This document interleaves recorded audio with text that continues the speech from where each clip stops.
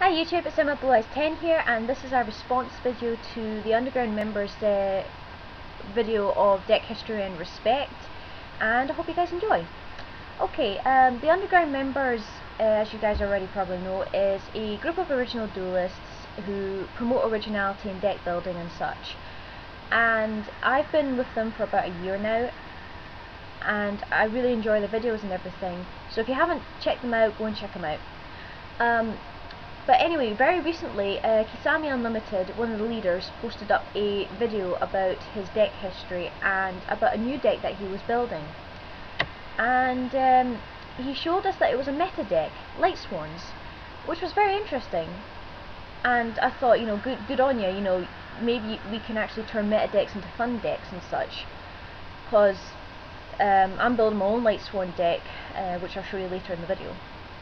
But anyway, he was telling about how he got those cards, and when he got them, somebody had taken a pair of scissors to them.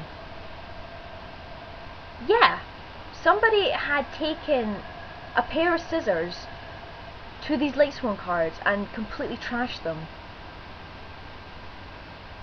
I couldn't believe it. I was shocked and upset to see something like that. You know, oh, it was really horrible. I mean, these cards are all different rarities. I mean, most of them are shinies, as people call them, ultimates and stuff. And this guy had cut them up. And but Kisame sellotaped them back together, and that's the reason why he decided to make the deck, because, you know, he couldn't believe it, the disrespect that had been shown to these cards. Now, you could say it's my woman's side kicking in with this, but I find it absolutely disgusting that somebody would take a pair of scissors to the cards and tear them up so other people couldn't use them. Now, the only reason, and it may not be the reason the guy did it, mind you, but the only reason I could think of, if you want to cut up and trash cards, if they're quite expensive in that keyword there, is the fact that they are expensive. You know, he wouldn't want them to get sold on for a lot of money, because let's face it, Light Swan cards are still expensive no matter what rarity they are. But oh god, it was horrible to see that. I mean, what utter disregard and utter disrespect. Really, it's pathetic. I mean, if you trade them, you know, they're worth more. I think, well, in general, I think cards are worth more in trade than they are in money, in honest truth, because I trade for a lot of my cards now. I don't buy unless I absolutely have to. But anyway, this response video is just to show what I do with cards that are banged up and everything. And anyway, let's go on with it, shall we? Now, as you all know, I run Blue Eyes Dragons. That's my main deck. Okay? And I also have a fun deck in the shape of Rainbow Era, which is my Jesse Anderson tribute deck. I also have Rainbow Dark Era. I keep promising to get duels with this up, but I haven't been able to get any card sleeves, and Duel Network's not really a good place to test at the moment, I feel, just for the moment. And I'm also building my own, as I said, I'm also building my own Light Swan deck, as you can see here. And yeah, but it's going to take a while for this deck to get complete anyway. But it's not going to be a competitive Light Swan, it's just going to be a fun version for me. Yeah, but anyway, the Blue Eyes Dragons, at least, the cards that are in this deck, some of them are pretty old. I mean, I'm talking about way back when I first started playing Yu-Gi-Oh, which was about 2003, and it might actually surprise a lot of you to hear this, but the very first deck I actually had was Dark Magician. And you can actually see here, this Dark Magician is in a bit of a banged up, well, not banged up state, a bit of a scratched state, I think would be a better word for it. But this is the original starter deck Yu-Gi one. But that was my very first deck. I never played Blue Eyes, not until 2004, when I went to see the movie with my little sister and her friends, and as you guys all know, the very first card I pulled was the Shining Dragon. And this Shiny Dragon is the movie version that I got at the thing, and this is what inspired me to build Blue Eyes, because in the movie I was amazed and intrigued by how beautiful and powerful and majestic it was in the movie. I mean, it was only a one-time thing, mind you, but it looked so amazing in the movie that I just had to go and build Blue Eyes. And so I did. I traded around for some Blue Eyes cards, and as you can see, I can get them out, these cards aren't in very good condition either. Sorry if that's a bit too close. You can see there's sellotape on there, the edges are a bit flattened. Yeah, these 3 Blue Eyes cards are original starter deck Kaiba, and they're a little bit in banged up shape, but I've been using them ever since 2004, and I don't give a crap about what state they're in, because they've been with me and they mean that much to me, because they came from friends that I had when I was living in Lanarkshire. Now, I have got newer versions of the Blue Eyes cards which I could use if I really wanted to, but I don't, because unless these cards get completely destroyed, I will not swap them out, because that's how much they mean to me.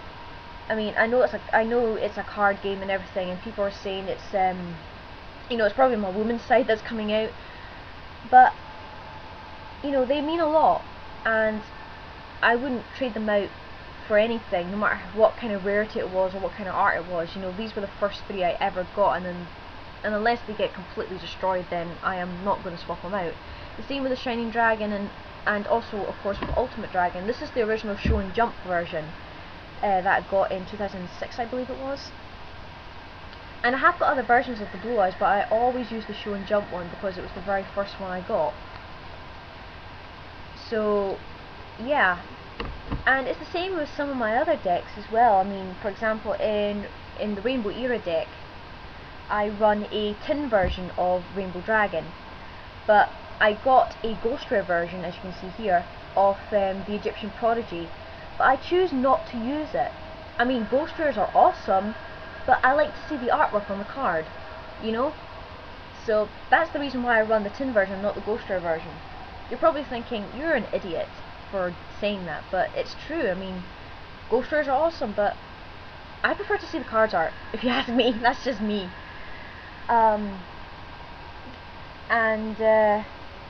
Yeah, so there you go. As I said, there's very few duelists like Kisame, myself, and the other members of the KCP. We don't give a crap about how rare a card is or how good a card is. If it does the job we want it to do for the deck, then that's when we will use it. We don't you know, trade rare cards just to get other rare cards that are popular or hot right now. I mean, there are some cards that are standard staples that are in many different rarities, but as I said, we don't give a crap about rarities. I mean, I run common version of cards, I will run rare versions, I run the lesser rare versions of some cards. You know, I don't really give 2 F's really, in honest truth, about how rare the card is and that. I mean, even with the White Stones, I've got 2 shiny versions from the Kaiba Corp. Where am I getting that from? The Kaiba pack, and I've also got the common version from the Crossroads of Chaos set. So yeah, I don't really give a damn about the rarity. If it does the job I want it to do for the deck, or a certain action that I need it to do for the deck, then that's when I'll use it. And to see somebody go to such lengths to take a pair of scissors to cut cards or burn cards or destroy cards completely just so somebody else can't get their hands on them is pathetic, cowardly, and very, very selfish, if you ask me. I mean, if there's somebody else out there who would like those cards, then, you know, trade them off or sell them off or whatever, but don't destroy them so somebody else can't get a shot at it, for goodness sake. It's pathetic, really. It just shows to me that you have no respect at all.